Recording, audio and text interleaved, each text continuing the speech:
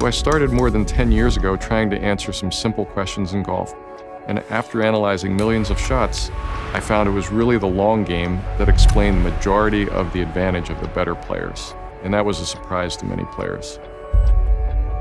When the margins are so slim, you have to have that bit of insight, the analysis and data and information to gain that knowledge of where you're actually going a little bit wrong. The job of an analytics person is to synthesize the data. You can take a look at a golfer's signature. Where are they gaining and losing strokes to try and figure out where is it most important to put those precious practice hours to work. If you know that from 100 yards and in with your wedges that you're 78th on the PGA Tour, you better go work on your wedge game if you want to get to #1. So one of the flaws with traditional golf stats is you can have one player who hits a shot and it ends on the green 60 feet from the hole. Another player hits a shot on the green, ends up 3 feet from the hole. They both count as a green in regulation, but strokes gained would show that the approach shot that ends 3 feet from the hole is much better. The key is to measure progress to the hole in terms of strokes, not just whether or not you hit the green.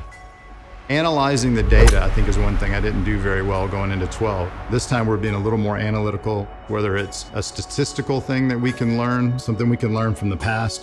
Looking at individual players' strengths and weaknesses is one thing, but at the Ryder Cup you can look at the pairings and see how do these go together and which are the best pairings to make to give the team these incremental advantages that could help them win. My relationship with Lee Westwood and myself going through the Ryder Cup, I think our record for Europe was second only to Seve and Jose Maria Lazabal. Because we travel the world together, because we know each other inside out, that's what made our pairing very strong. Any team preparing to play another team tries to gain an advantage somehow. We need to be aware that there are some tricks. I probably do, but none I'm willing to share right now. At the end of the day, Davis and I, we make some decisions along with our vice captains. It's up to the players. We can only do so much.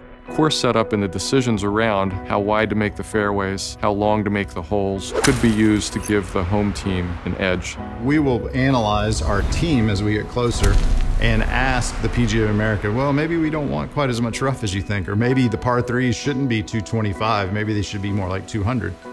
We certainly try to make our players feel like we set it up for them. Analysis has become a much more important part of the modern day game. But the Ryder Cup is like no other tournament. You just pull together, and that's what makes it even better come the end of the week.